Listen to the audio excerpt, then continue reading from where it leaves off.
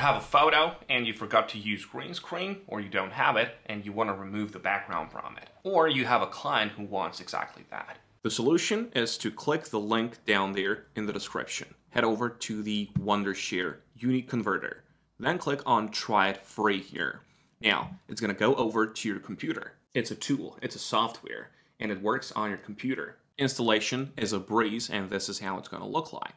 First of all, you've got a lot of tools here. You've got tools for video, audio, image. This is what we're looking for. Here you have it, background remover. All you got to do with this one is to click on it and put the image inside of this box. I'm going to take this image as an example. This is from Pexels. I'll just download it to my computer, and then I'll just put that image inside of this box. Here it is. This is how it's going to look like.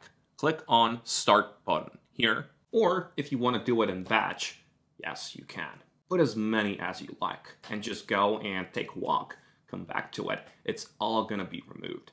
When you're ready, click on the Start button, wait a few seconds, and this is how it's going to look like. Click on Click to check details, and you've got your background removed. This was the initial image. So, as you can see, no green screen, nothing. It can remove everything. And this is how it's going to look like. Now, the best part that I like is you can edit this image with this button right away. If you want to see it in full screen, just click on this button, and this is how it's going to look like. And one more option that you can choose is that you can add any different backgrounds. You can add the image here, or you can just choose one of these default ones.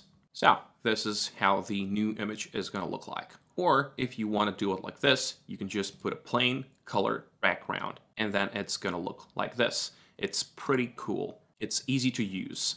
It is Wondershare, right? Click the link down there in the description, download it on your computer, and enjoy yourselves. Wish you good luck, and I'll catch you in the next one.